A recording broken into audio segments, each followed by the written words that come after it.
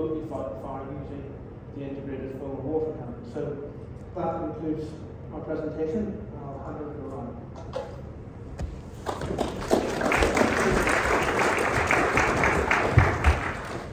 Many thanks, Keith. And we'll do questions at the end. So the last presentation today is Ryan Fogelman. This is a presentation on how to minimise and eliminate fires in waste recycling facilities.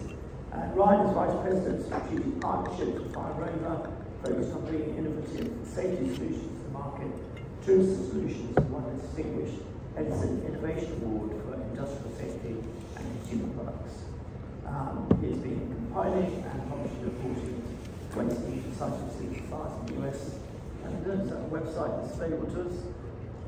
Yep, right here. Okay. So, Since February 2016, and the Waste Recycling Facilities Annual Report. So, I'll hand it to Ryan. guys, so on the last one of the day, so is everybody excited? I mean, we got a reprieve of session 4, so I hope that no one's sleeping yet. We haven't had that many desserts. You know, I appreciate everything that Keith has said. You know, and I think, you know, the purpose of me being here is not just to talk about the fire rope system. The purpose of me being here is to talk about really what we've learned in the U.S. Over the past 7 years. So I was really thrown into the fire, and again, I don't say that as a joke. In 2015, I worked with innovators, right? I love people who develop products and invent products. The problem is a lot of the inventors need to stop before, you know, get your patent and then just stop, right? And I'm sure everybody knows someone who's built something in the garage, they've spent their entire life savings, and you know, they end up turning it into, they end up either selling it off at a discount or, you know, a lot of things happen. So I help these inventors really get their products to market, and I help them brand these products. So one of my best friends, believe it or not, he called me up one day, and he had done security in scrap metal. So he was literally known for high-end security using thermal cameras for scrap metal facilities. And you know, his whole job was to keep people out. Right? People were coming in, they were stealing his products. A lot of these facilities were in rural or in urban areas, and you called the fire department, they wouldn't show up. So he was in a frontline seat. He kept seeing, you know, these fires that were occurring from ASR piles, like tin piles or shredders, and you know, they would basically burn. You know, he would have, they would burn like the entire facility, and they would basically melt the cameras. So really, Brad called me up, and he's like, you know, one of his customers had said, "What can you do to help me?" And Brad asked him, and he basically said, "Next time, put the fire out." And you know, Brad was just rich enough, smart enough, dumb enough, right, to just go in, and he started Fire Rover, brought in my 2 partners. Brad's actually since passed away, but his legacy has lived on, you know, through the solutions that we built. And again, fast forward 7 years, you know, when we first got into the business, I was at my first paper, plastics, and recycling show, and I met one of my customers who was Advanced Disposal. And Advanced Disposal now has been bought by Waste Management, but they at the time, they'd actually had 4 fires, 2 major fires and 2 kind of minor fires, and they were public companies, so they had lost like 4% of their gross revenue that year, and they were answering the calls, and basically, you know, they were asking what happened to, you know, all this business, and it was all through fires. So, you know, the first time I'm doing this, I walk up and I meet Brett, he's from the south of the U.S., and I basically showed him my system, and I go, "What do you think of it?" He's like, "I like it." He's like, I go, "How many do you want?" He goes, "Why do I need it?" And I'm like, "Because you have fires." And he's like, "Do I?" And I'm like, "Don't you?" And he said, "Well, do my competitors?" And the answer was like, I didn't know, right? So I went out to try to find data. And you guys think that you don't have data, the UK has data, right? I've actually used the UK's data for the last 20 years of waste and recycling facility fires. Your EPA does an amazing job. Not to say that our EPA doesn't do an amazing job, but they haven't. So I basically went out and started reporting the waste and recycling facility fires. So I pulled them through Google. These are public fires. And again, these are only in facilities. These don't include landfills. These don't include truck fires. And I've been doing it now for 4 years, among a lot of things. So if you do want a copy of it, you can link in with me. But basically, if you've seen this graph, I've been building this since the first year. And you know what we've really seen what we've really seen is the trend has basically gone from in 16 and 17. I was this crazy guy going out there saying that we were going to have a lithium-ion battery wave that was about to crash on top of us. Nobody would talk about it. No CEO of many major corporations in the United States would talk about it. In 18, it crashed, right? And all of a sudden, we had all these fires. I had VPs calling me and saying, okay, Ryan, I need to understand, why do we have fires? Like, it's not just if you're a bad operator. There's an inherent risk of fire, and what we do is waste and recycling. And then again, we've done a little bit of a better job over the last couple of years, but this year we've seen another huge spike. And again, we know this is hockey sticking, right? We know there's going to be a lot of fires, and you guys are all like, I mean, everybody else has done a good job scaring everybody on how many lithium-ion batteries are causing the issue, or in the industry. They are coming, they're not going anywhere, they're actually very safe, right? Less than 1 in a million lithium-ion battery that comes out of manufacturing ever has an issue. It's what people do with them that what causes them to have issues. Well, we're not rough on it, or we're not gentle on our trash, right? I mean, think about what we do to our trash. So again, now does that mean that we can slow down our operations and now we can go, really work on a pre-sort perspective? Well, we can't do that from a cost perspective because we need to be efficient. So really, there's a lot of people who talk about education. I love education. I'm all for it. But guess what? We need more than that. Every single thing that we need, whether we're looking from a fire protection, it's prevention, it's education, and it's technology. And all the best operators and the guys with the best technology and the education is just a piece of that, internally and externally. So really, the idea is this. I started putting together our fire over client saves because the idea is that if we have an inherent risk of fire in what we do, and again, this didn't just start with lithium-ion batteries. 50% of our fires are, I call them traditional fire hazards. They are from your propane tanks, they're from the hot and dry environments, they're from fireworks, when briquettes and all the different things that are actually inside. I mean, think about the last year, how much hand sanitizer has been put into your waste stream. I mean, just think about that for a second. Within a year, we literally have dropped gallons and gallons and gallons of it. And again, I call it ethical recycling. Most people call it wish recycling, but people basically have a magic box that sits out their curbside. They take all their products, they drop it in, it disappears. They never get in trouble for it. Nothing ever happens. There's no consequences. What am I going to do as a human being, right? Paint, drop it in, it disappears, right? So the other, like one of my, Jim Emerson, I wrote an article in International Fire Journal. If you guys, it has the 14 steps for protecting yourself against a waste and recycling fire. And he'll basically say that we as the public put bombs inside or create bombs accidentally, right? We go in and we take our hefty bag and we've just done an oil change and we take our rags and we drop them into the garbage bag and we close this thing as tight as possible and we put it out by the curbside. And again, it's 100 degrees, like 90 degrees outside, the sun's beating down, it's 120 degrees inside, and you have this little container that's literally filled with fumes. You drop it into a compactor, it crashes. All you really need is a spark, right? So whether it's lithium or an aerosol can or whatever it is, I mean, we wonder why we're having so many truck fires. So the idea is this: it's not bad that we're having fires. We can have fires, right? A lot of industries actually have fires, an inherent risk of fire in what they do. It's the severity of fires, it's how fast you catch them, and how many of them become catastrophic. That catastrophic is a huge piece of it. So we literally, these saves are, I mean, those numbers are extremely low. Our numbers now are like 96 to 72, 86. I publish them every month on Waste 360.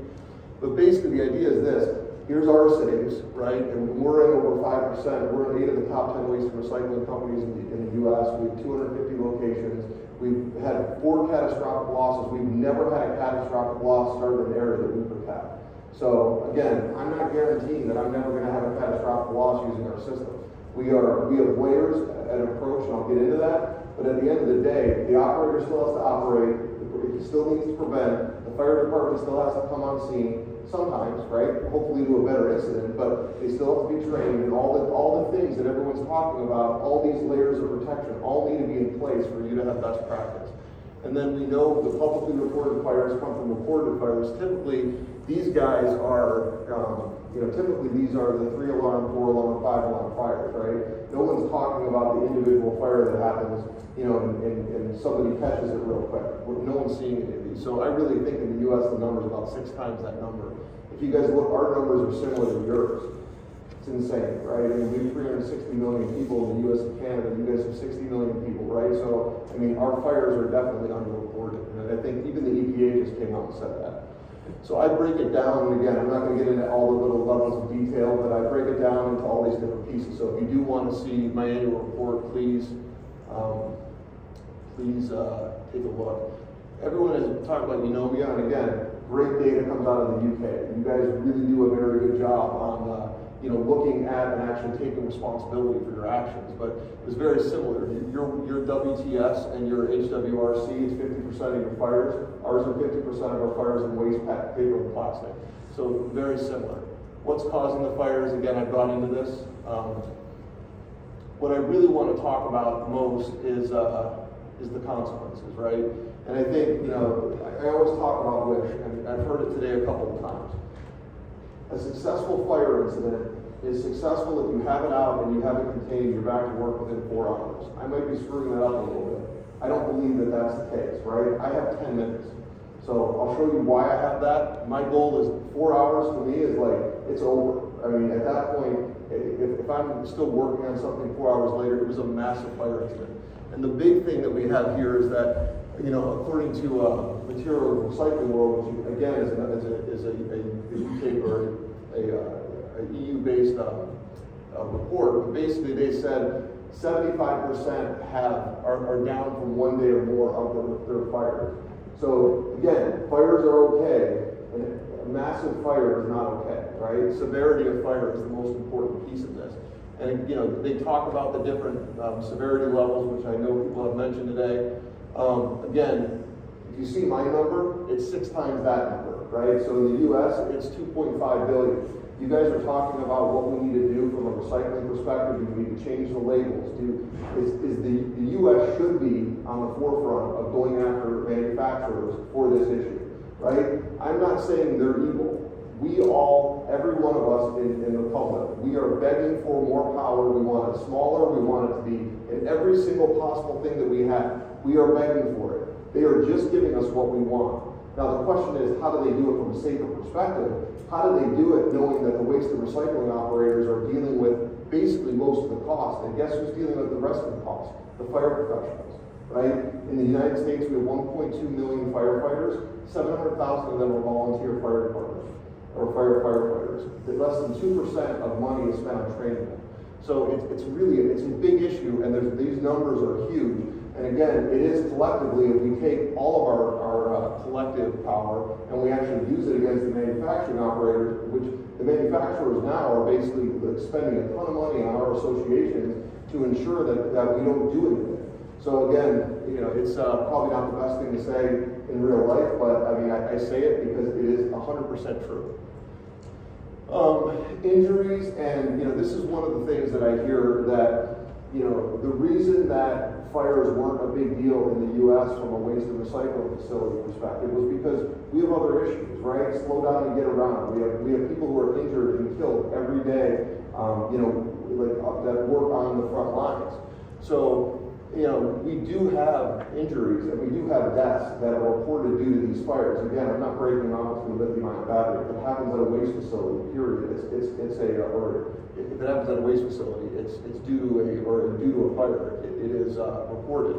Now again, this is only publicly reported, and most of these are fire professionals, right? And this is what I try to stress to everybody.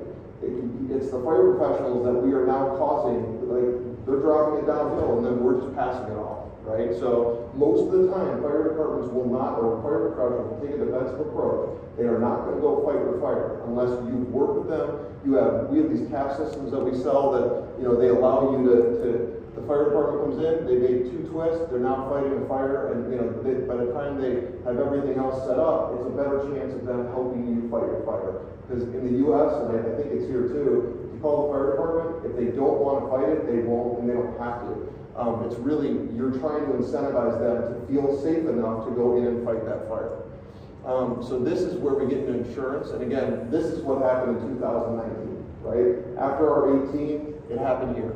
We have less than 5 providers. These are the top 5 key providers. This was given to me by the Insurance Office of America, and basically those are the claims from 2018 and 2018 for shredders and for lithium-ion batteries. So this is where we see, again, 50% of the fires that we see are traditional, 50% of the fires that we see are lithium, or are some type of battery.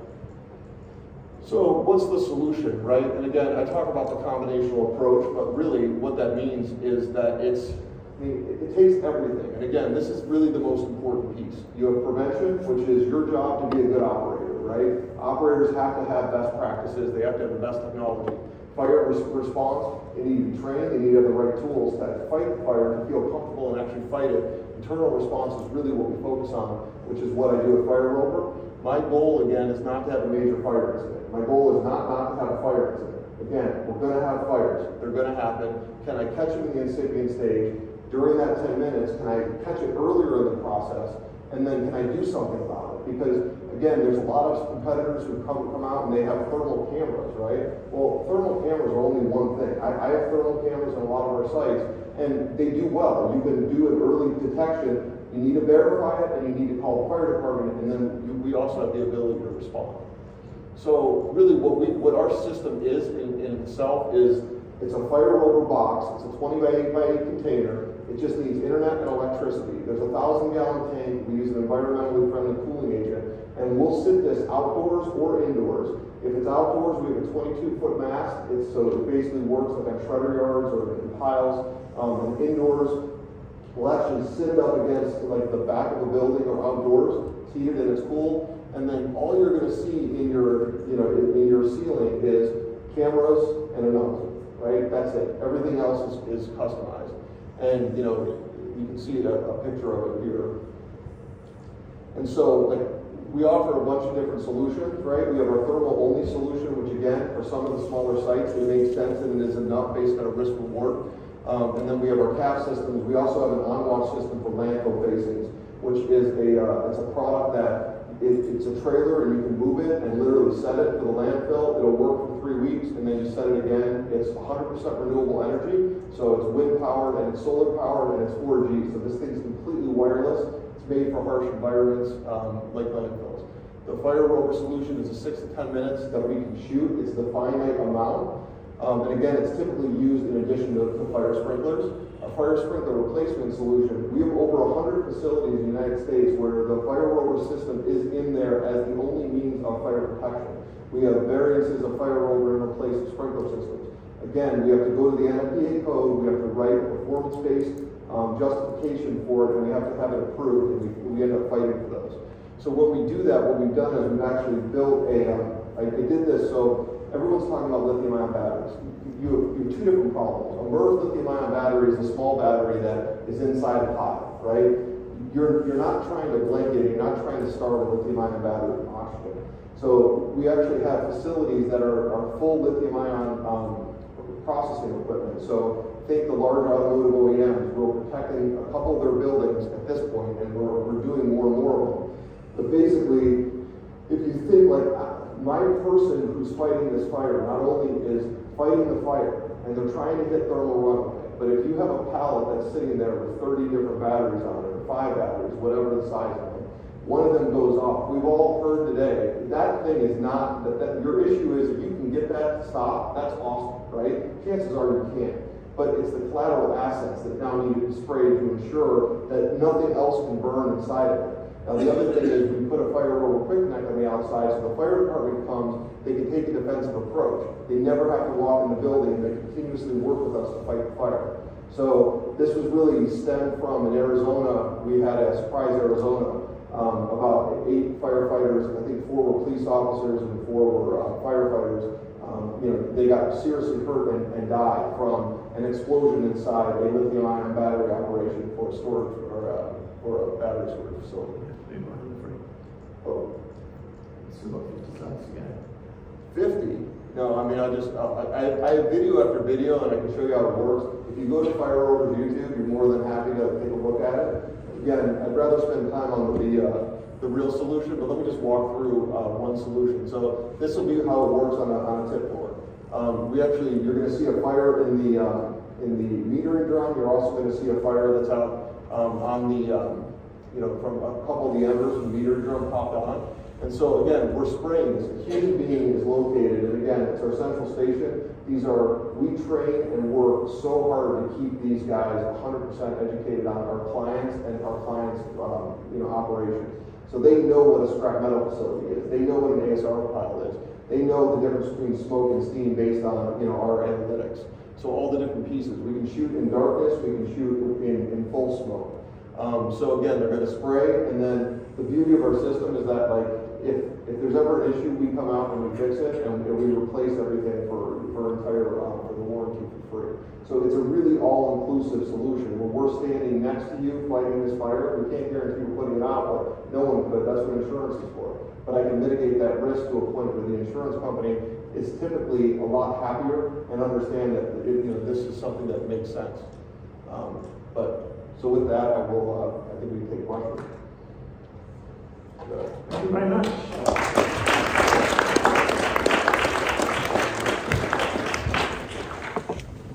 We'll get all the slides anyway, I think, won't we? What is that? We'll get all the slides anyway. Oh yeah, well again, you can go on YouTube, because I mean these slides are all big, but most of my customers allow me to share them. So some of them do. Some do not want to share it at all, but to me, when you share them, it's safety, and we learn from all the videos that we have from a lot of different pieces. Okay, so anybody questions? 3 very interesting presentations. So anything on insurance, detection, or suppression? Or are we getting too close to 3 o'clock?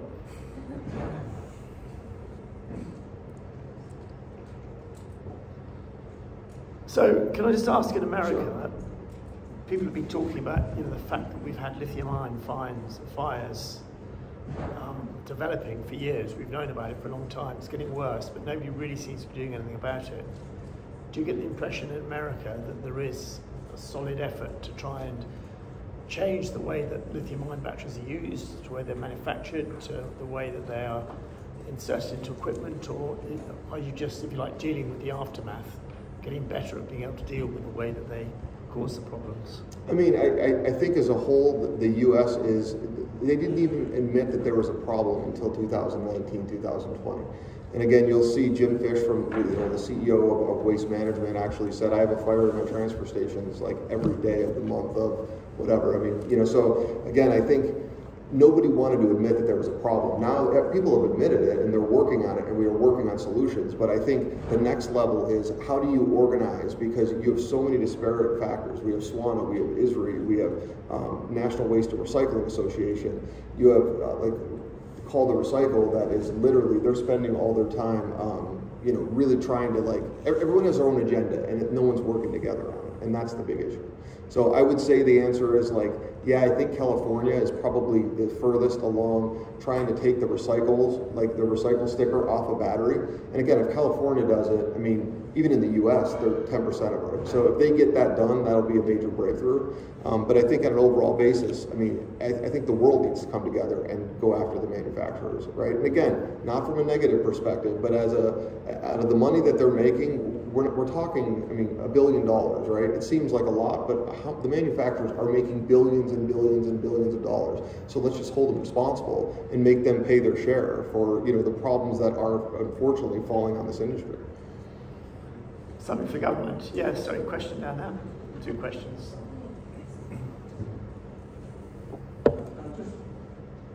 Just one for the gentleman. Do you think if we sort out the prevention issues, that the insurance industry will be engaged? I think outside of the composite market, yes. Small syndicates, so when I'm talking composite, I'm talking the likes of Zurich and Allianz and Aon and the big players. No, I don't think they will engage. Maybe on the lower risk spectrum, but ultimately when you're looking at RDF, SRF, probably not. The small syndicates that are born out of Lloyd's, that we deal with, the likes of Helvetia, Probitas, people like that. We can pull these people in. We've been doing it for years now, so ultimately you have to dangle a carrot somewhat to say, you give us your money and we'll make you this money back. It's just a difficult conversation for underwriters to have. I think there is room to engage, but like I said to the gentleman on the question previously, it's an uphill battle to get an insurer back in. When they look at their loss ratios over the last 10 years for recycling, they've been burned in previous years from the lack of protection systems. It's hard to change somebody's mindset and get outside of the lower risk industries and get them back into the hazardous environments.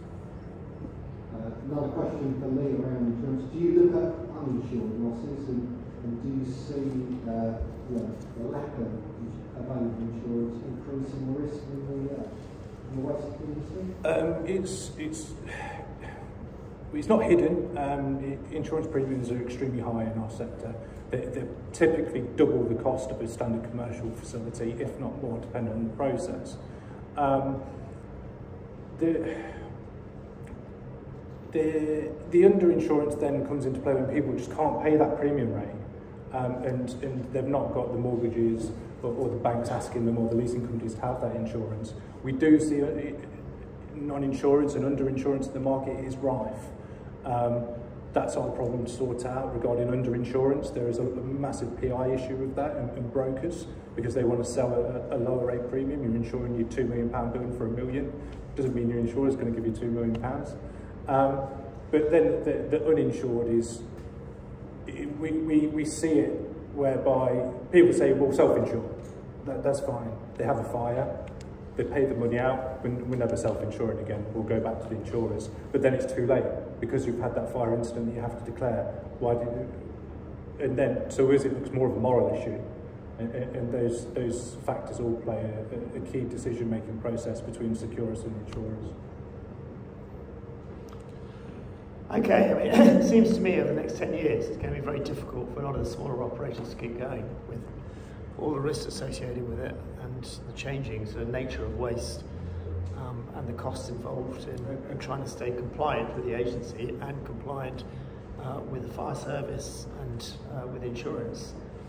So I'm glad I'm going to be retiring soon. Yeah, I completely agree. Premiums increase, banks ask for more insurance layers put in place, and ultimately rates increase, so you can't ask for the money. It's the egg and the chicken scenario, so it's difficult, and the next 5 years will be extremely difficult in the insurance market. Yeah, and can I say, I mean, you know, we work with a lot of high risk outside of waste and recycling, and we're seeing this everywhere, right? So I mean, we're doing a refinery right now, and again, I mean, their premiums like tripled in 1 year if they had AIG. So it's not to say, I mean, I'm not saying it's just happening in waste and recycling. I think we're all saying that, yes, it's becoming more and more known in waste and recycling, but I think a lot of industries, you know, from the fire perspective of it used to be water, water, water, water, water. Well, how do we now figure out a way to do things that are targeted and work and lower risk mitigation? And again, it's happening across a ton of different industries.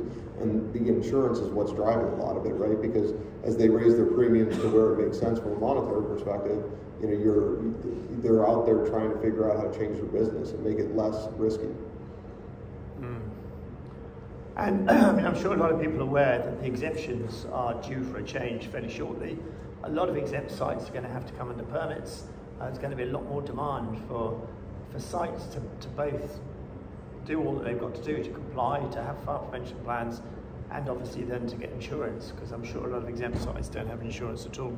Yeah, we'll go to a lot of exempt sites, and we see it heavily in the polymer processing industry, whether it's regrinds or extrusion facilities, where they're under that tonnage threshold, and they don't want to go above that because they don't want the permit and the FPP. Yeah. We've got companies on our books that say they want to operate underneath that threshold because ultimately the financial investment. It's a big leap between exemption and then investment for FPP compliance. Absolutely. Okay, so no final questions. We'll leave it there. And once again, thanks for the last these three speakers. So just remains for me to thank you all for coming. coming, and obviously to thank the sponsors for today's event. There's also a short vehicle showcase outside. If people would like to join for GPSV to talk through the vehicle, which I think is just outside the front door, please do join us. And clearly, I hope we'll all come back again in 12 months' time. Who knows what's going to have developed over those 12 months. Thank you very much, and goodbye. Thank you.